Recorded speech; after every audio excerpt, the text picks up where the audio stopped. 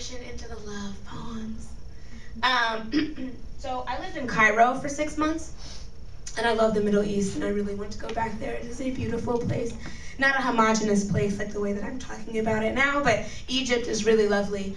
And I was at the darkest point of my life when I was in Egypt. And I flew home for a couple weeks, and then I flew back. And I wrote this poem flying back into Egypt and seeing kind of the sun setting over the city, into Cairo, actually. It's just a collage of images, but I was told that it has the idea of a love story kind of going through it, so I think that's true, because I was in love at the time, or not in love, well, in love, but not in a relationship, so you know how that goes. Yeah, so this poem is called For Cairo. Tell me feet first. Airport peeled and travel streaked, sand in your teeth, tasting like where you've been absent. Nuzzling your calf with my toes when we cuddle, and I guess, were you 30 men? Meat packed in an open air van, were you a hairpin in a hijab you chain with threads wink in the wind? Were you a dead stray, belly bloated, face up, praying the elements take it slow? Were you the soul of old city?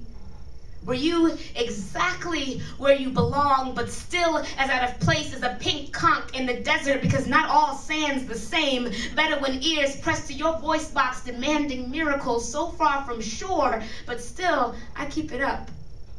I know there are no maps where you come from, distance still judged in hand, hectares, height still measured in God, but tell me, were you ever a slave's intestines twisting into ox bows when he thinks the word home? Were you ever in a mosque built like a cathedral? Were you my tears carried on the backs of ants made of mascara? Were you the apple core trail they leave behind, or just a reel of film leading to someone old's grave? Well, you never were a pair of broken-necked tourists, but once you were a dirty look coming clean in my eyes, yeah. A few times you were Quasimodo and I, Esmeralda, Arab as she was. We were face to face, but even then, were you ever close enough to be mine? Tell me, were you ever innocent? Were you ever Lord of the Flies? Were you ever magpies singing, or were you always just that kilt mockingbird? Were you tired of island hopping inside yourself, chatting with beach balls and drawing up escape plans from paradise? Were you a table dancer, balancing precariously between the stars and a Corona, or just a boy, pocket full of rocks? Were you ever anything more than a full house of chance and a bluff quivering on the tongue? Tell me, were you ever shaken like that? Are you still now?